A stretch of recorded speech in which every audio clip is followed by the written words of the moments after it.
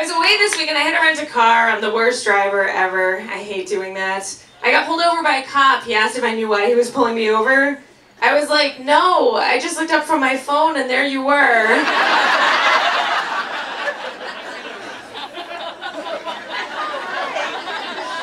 If you're going to offer a cop a threesome to get out of a ticket, make sure the other passenger in your car is also into it. My mom is still pretty pissed.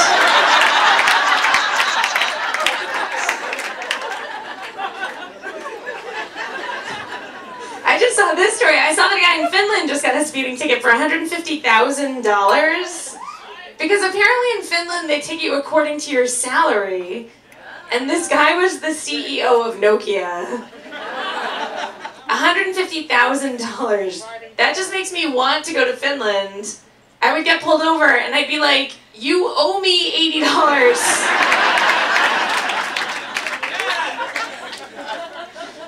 And I could use the cash. I don't make a lot of money right now. I can't afford to live in a nice neighborhood. I live in a really bad area. Like, it's so bad where I live. There was a police raid on a crack house down the street from me a couple weeks ago. The police got the wrong address. They still got a crack house.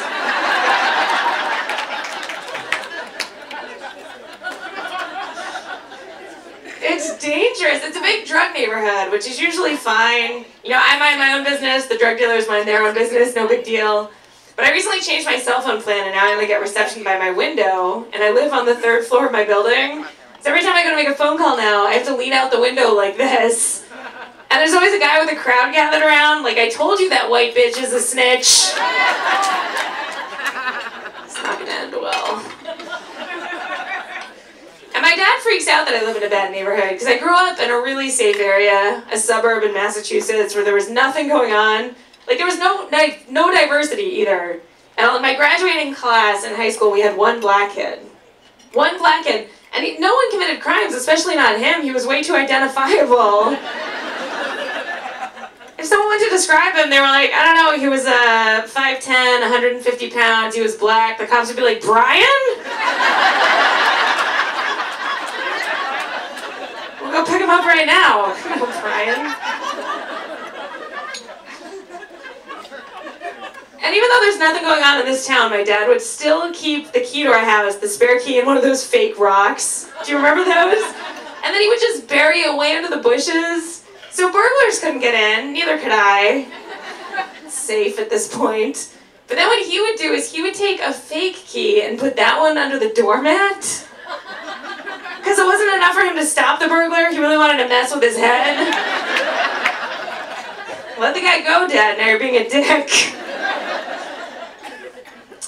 He was serious about security, though. He had a gun in his bedside table when I was growing up. But we also had cats, so we had a water gun on top of his bedside table. We went through a lot of cats.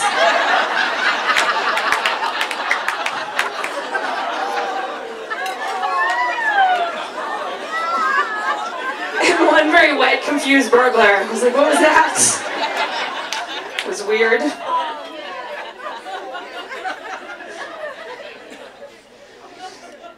But yeah, I can only afford a bad neighborhood. I don't even have health insurance right now. I'm one of the only people, I still don't have health insurance, which I think is fine. It's not bad, right? Like, if I have to get anything important, like if I have to get birth control pills or anything like that, I go to Planned Parenthood, which is usually fine. The last time I went, though, there was a sign out front that said, please use rear entrance. I know, I tried it, and I was like, wow, I'll take the pills. Oh my God.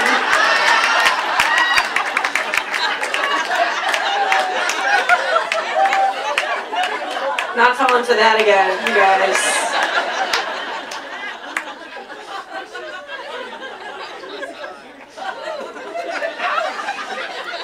And I'm trying to be healthier. I'm trying not to drink right now. I had a rough night on New Year's. This is how you can tell you've had way too much to drink. It's when you can't get comfortable at night, no matter what position you're trying to get to sleep in, and then you realize it's because you're on the curb.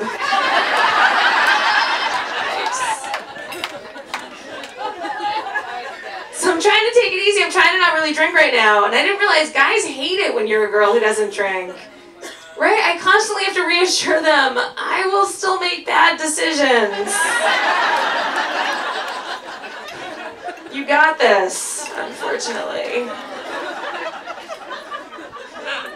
The last time I went out drinking with my friends, this guy came up to me and he goes, I might not be the best looking guy in here, but I'm the only one talking to you.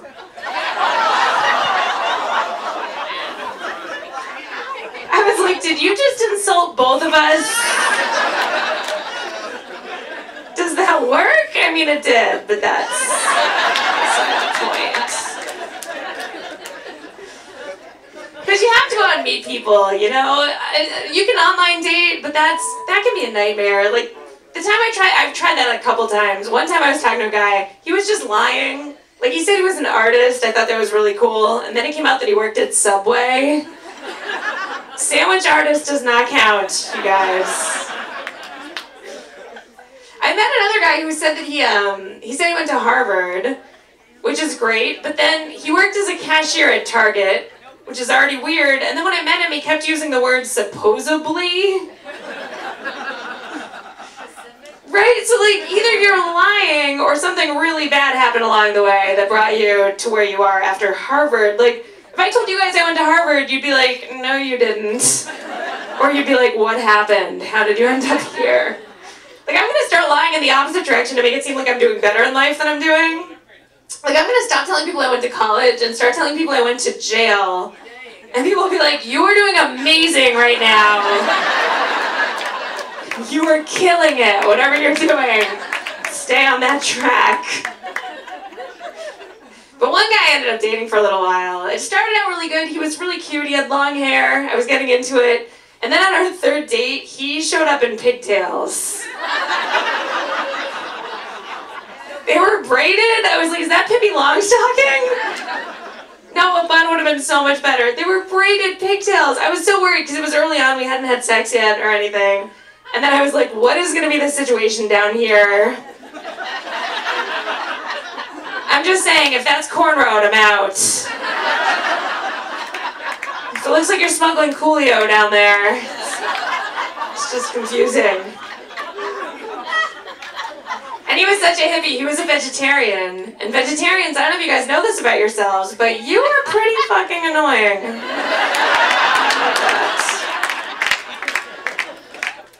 This guy was the worst. He wouldn't even eat at McDonald's, which I guess you'd think would make sense because he's a vegetarian, but he wouldn't even eat the French fries. He said they had meat in them. Really? The burgers don't even have meat in them. Try some McNuggets. I think they're rubber bands. I don't know. But he was so preachy, he would make me watch videos of animals and what happened to them before they become food. I'm watching these videos, they're so sad. I became a vegetarian for like 2 hours. And then a meat lover's pizza showed up and it was over. I have no willpower. The only time I wanted to be a vegetarian is when you wanted a blowjob. I just wanted to be like, oh, no meat.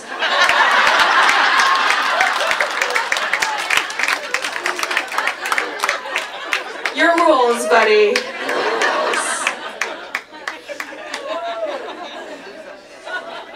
But it had started well. It ended really badly. He cheated. He was cheating on me. I found out, which isn't fun. He said he was a sex addict. That was his excuse. Which I don't know if I believe that. Aren't you just an asshole at that point? But he stuck to it. He said he was a sex addict. He started going to meetings, which just seems like a good place to meet someone. He even went to a sex therapist, and she told him he had to stop masturbating. And he said, for how long? And she said, at least until you leave my office. You have a problem. You know they have anonymous programs for everything, too. It's not just like alcohol or sex addicts. It's everything. They have Narcotics Anonymous, Gamblers Anonymous. They have OA, which is Overeaters Anonymous. That's the only one that I don't really understand. Right, like I'm sure it's an amazing program. I don't get the anonymous part of that one. Just think about it, when the meeting lets out, I think the cat's out of the bag, is all I'm saying. Bunch of 400-pound people with gravy stains leave a church basement. No one's confused. They should call it OO, like Overeaters Obvious. I go, oh, okay. I've been dating this guy. Recently, I was dating a guy, and I went to his house for the holidays, and I I found out everyone kept commenting on the fact that I looked like his mom. Which is weird. I didn't know what to say. People kept telling me that I look like his mom, and I should have just smiled politely, I guess. But instead, I said, well, I guess the Oedipus complex is alive and well. Which is basically me saying, hey, I think my boyfriend wants to bang his mom. Happy Thanksgiving, everyone. Nice to meet you. I know it's a good way to come into a family. The guy I dated before that was an ex-heroin addict. That's not good. Right? I thought he was doing better. He was going on job interviews during the day. I was excited for him. You know, I bought him a tie and he just tied it around his arm. It's a bad sign. The guy I was dating was also a musician. He was also in a band. And guys, when they're in a band, they tend to think it's a really good idea to sing one-on-one to you. I don't know if anyone's had this happen. I don't mean to be mean because it's a really nice thought. It's just the worst thing that could possibly happen. It's so awkward. You're alone in a room with a guy and a guitar. God forbid he looks into your eyes. You have nowhere to go. You're just like, oh, do I sway and get really into this? Like hold up a lighter? Shout suggestions? Freebird! This end? It's all that goes through my head. Like, I did not buy a ticket to your one-man show, but a refund would be amazing. Because to me, it's the exact same thing as if I went out with a guy, and then I took him back to my apartment, and I started doing stand-up comedy one-on-one to him. How awkward would that be? When we get back to my place and I turn out all the lights, he's like, all right, that's what I'm talking about. And then I get a spotlight somehow, he's like, what is happening? Then what do you even say? Just look him right in the eyes and go, anyone single in the house? Yeah, well, who's getting laid tonight? Not this guy. Not. Where are you going? This date's not over. But dating's the worst. It's tough. I know that it is, because I see this late night TV ad that comes out all the time. They're selling a boyfriend pillow. Have you guys seen this? It might be the saddest thing I've ever seen in my life. It's literally a headless torso pillow thing.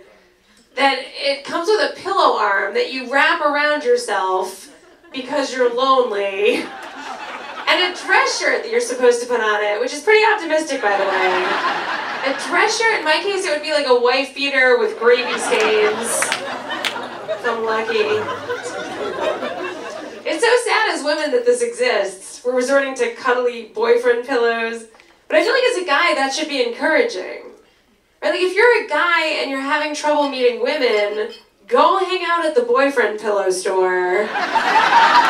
You will clean up, you have a leg up on anything. You have legs that's better than anything they're selling. Run, show that off. You win.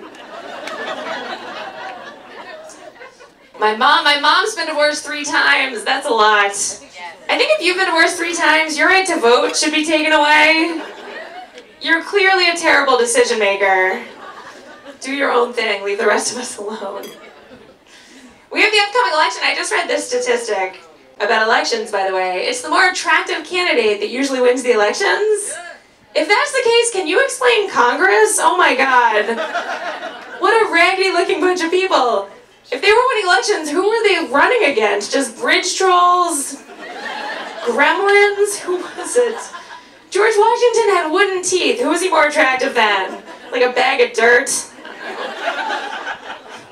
Our presidents are so ugly, we make Halloween masks out of their faces. People use them to rob banks. They scare the shit out of people. The cops show up and they're like, I don't know, you look like Richard Nixon. I just threw up and gave him the money.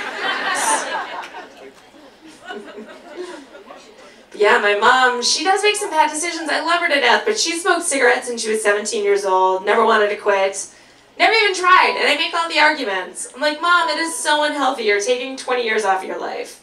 And she argues back. She's like, yeah, it's the last 10. Those are the worst ones. 80 to 90, I don't give a shit. She's a teacher, too. She's a school teacher. She taught English for her whole life. I used to get punished for bad grammar when I was a kid. Like, I would be like, Mom, can I sleep over at Elizabeth's house? And she'd say, no, but you may have slept over at Elizabeth's house, had you asked correctly. Which is weird as an adult, because some guy will come up to me and be like, yo, can I get them digits? And I'm like, no, but you may have gotten them digits. had you asked correctly. But she's been a teacher her whole life. You're not allowed to smoke in school anymore if you're a teacher. Not allowed to. I think that's so unfair. You know, now, what are teachers supposed to do after having sex with their students? Do we have some teachers over here? That got awkward on this side. My sister, I so appreciate teachers and people who have kids. I'm too lazy to do it. My sister has 3 kids. And you know, every parent thinks their kids are the smartest kids in the entire world. My sister's the only parent who's like, I don't know about these 3. I hope someone can weld or something. She had to sit them down and have that conversation where she's like, you guys know you can be anything you want to be for Halloween. Real life's looking bleak. No. My oldest niece just got extra credit in her class for learning the alphabet backwards. Now there's a teacher who got a DUI, huh?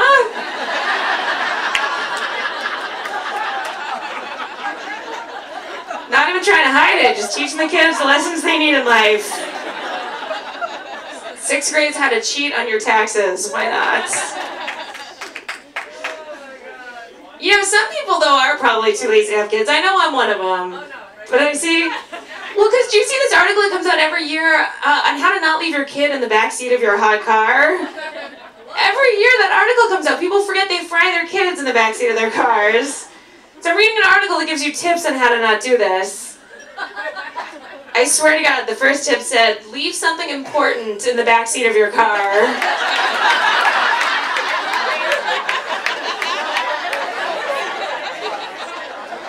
Did someone say, like, your cigarettes?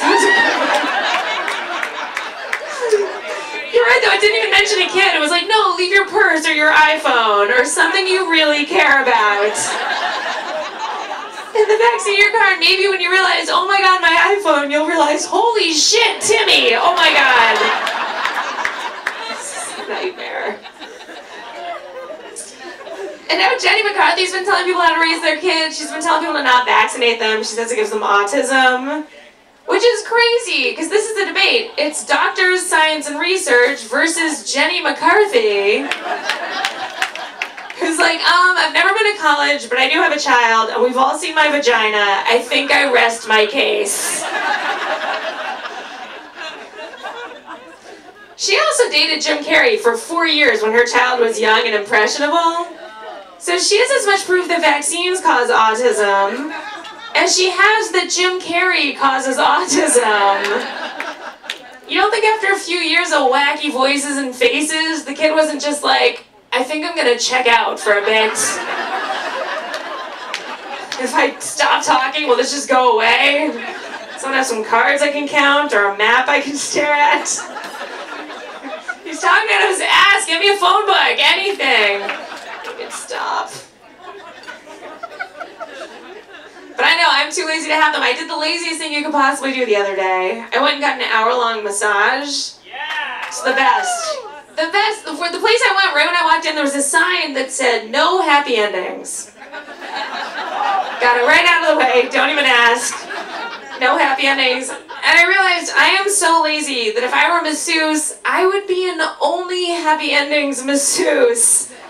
That sounds so much easier than rubbing people's backs for an hour each.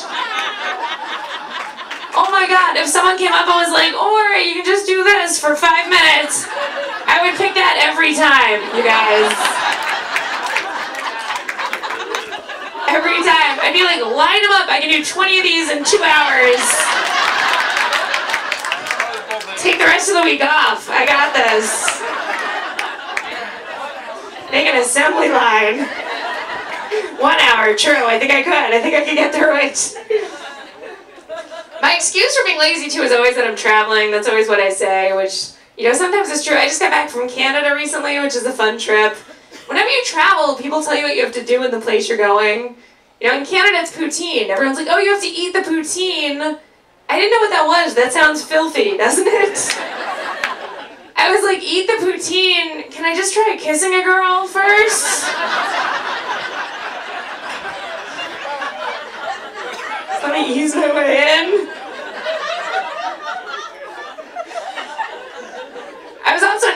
That's a fun trip. It's a huge time change, though, which really messes with you. It's amazing. It's so, like, I don't know if you know how big the time change is, though. It's huge. Like, when it's 5 o'clock in New York, in India, it's 1981. Pretty much, right? It is confusing. I love going to off-the-beaten-path places, though, especially third-world countries. Because I'm writing a book that is specifically for third-world countries. It's called God's Just Not That Into You. In the nonfiction section. I have a cruise coming up that I was so excited about. I'm getting a little nervous because there's been all these nightmare stories on cruise ships recently. Last year there was one that lost power for 3 days. No one could do anything about it. It became this floating outhouse that was unstoppable. I watched the interviews when it docked and everyone said the same thing. They said we were ankle deep in raw sewage. I know, I get that a few toilets stop working, but ankle deep in raw sewage. When disaster strikes, do people just start shitting everywhere? And when the boat finally docked, it docked in Alabama, which is one place I feel like people were like, oh, can we just stay on the shitty boat? What happened?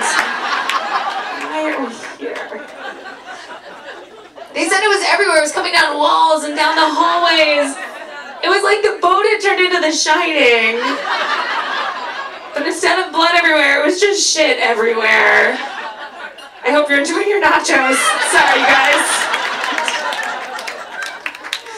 I couldn't wrap my brain around it the whole time, too, because I'm like, you guys are on a boat in the middle of the ocean. Just shit off the side of the boat. Why was no one thinking of that? I was on a cruise ship 2 years ago where nothing went wrong and people were shitting off the side of the boat. Happening. I was in LA too. That's a fun trip. I like to surf, so I like going out there. When you surf, you have to change in and out of your wetsuit at your car and all your clothes pretty much. The last time I was doing that, this kind of homeless guy was watching me change, and right when I got my clothes off, he asked me for $1. I know, I realized I'm the opposite of a stripper. A guy just watched me take my clothes off and was like, you owe me money.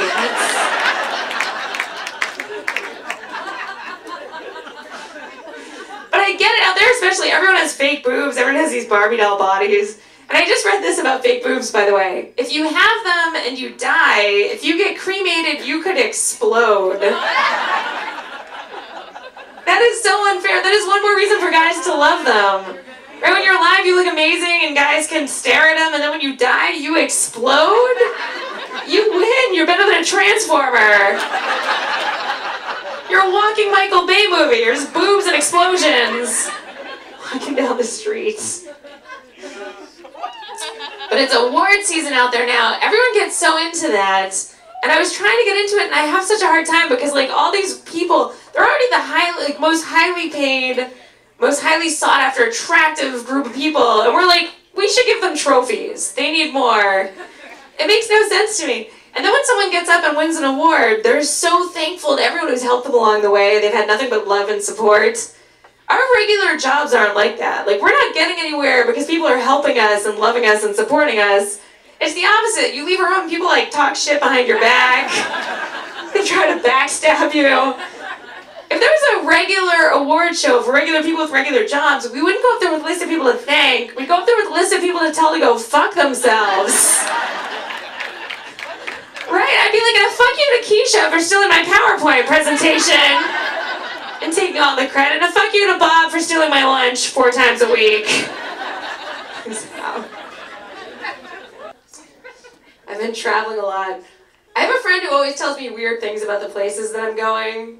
I don't know if anyone knows anyone like this, but like he knows weird facts about every place. Like he knows the age of consent in every state. Why do you know that?